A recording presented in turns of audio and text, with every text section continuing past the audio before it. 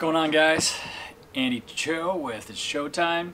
It's 10/16, 2:52 p.m. today, and it's like the first day that felt like winter. Snow, sleet, wind, leaves flying everywhere. Feeling a little bit chilled when you go outside and come back in. So we're getting close to that prime time where it's gonna get awesome, right?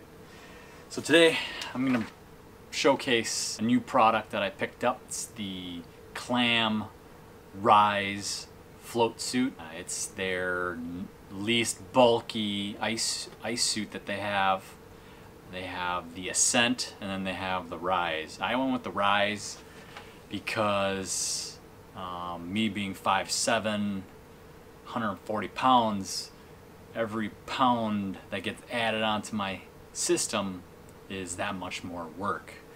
So my thought process of buying the Rise suit was to reduce the weight, but I can always layer up.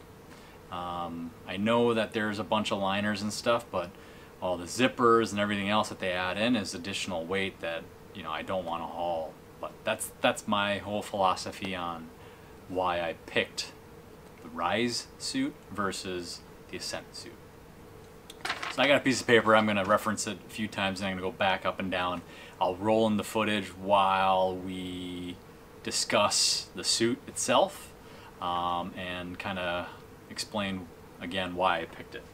So level set, I have owned the rain suit made by Cabela's, and it's the uninsulated version. I've been running that for many years.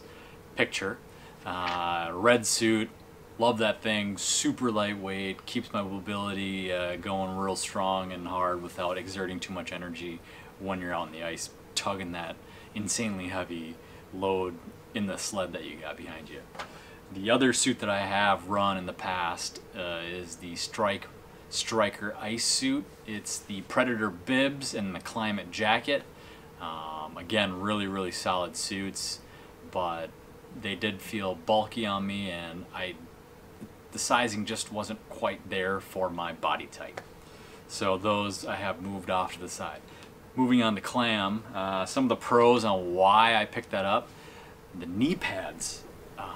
I've run the Striker Ice knee pads, and other than the Cordura, you know, heavy, thick padding that they put on the knee pad, the Clam knee pads are reinforced with at least a 1/4 inch foam or something in between the layers of the knee, so it actually feels like a knee cup. So it forms when you kneel down, and it's very comfortable. Hard to explain, but it's very nice. There's adjustments. I think that's pretty standard these days, so you can adjust for your height.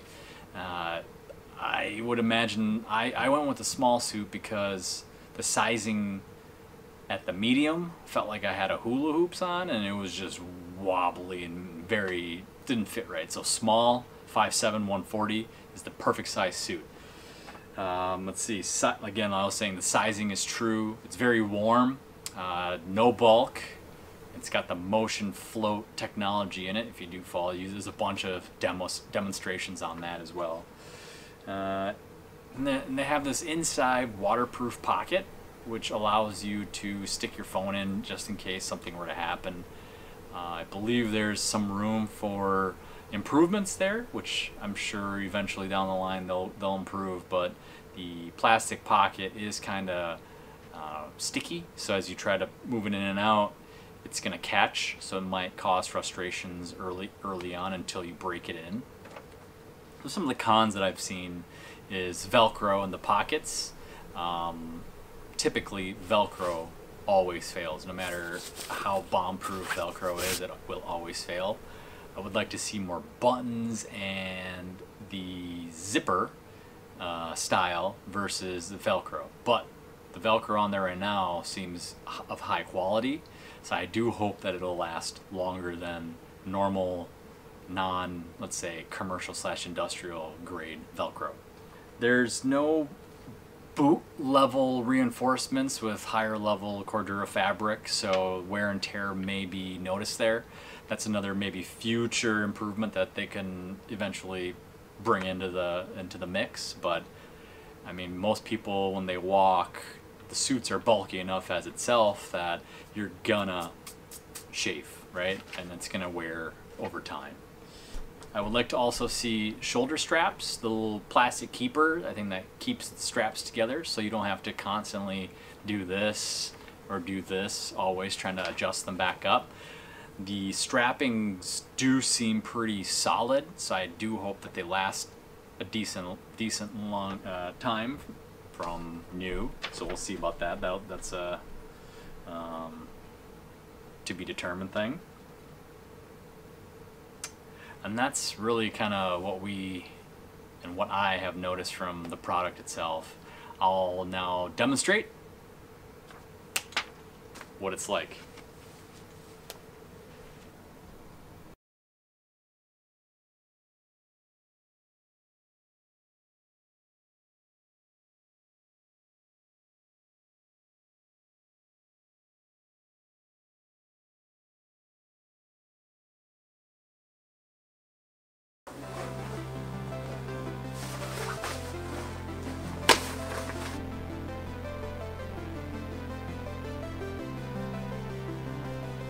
Then you got your chest zippers right here.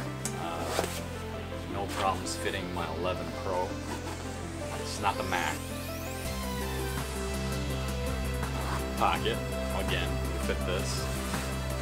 That's kind of where I think I'll leave my phone for the most part. Here.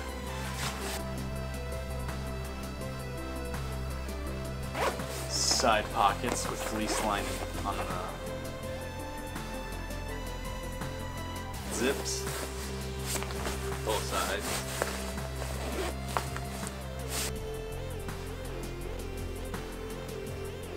Strings to cinch it down, to cut down on drafts.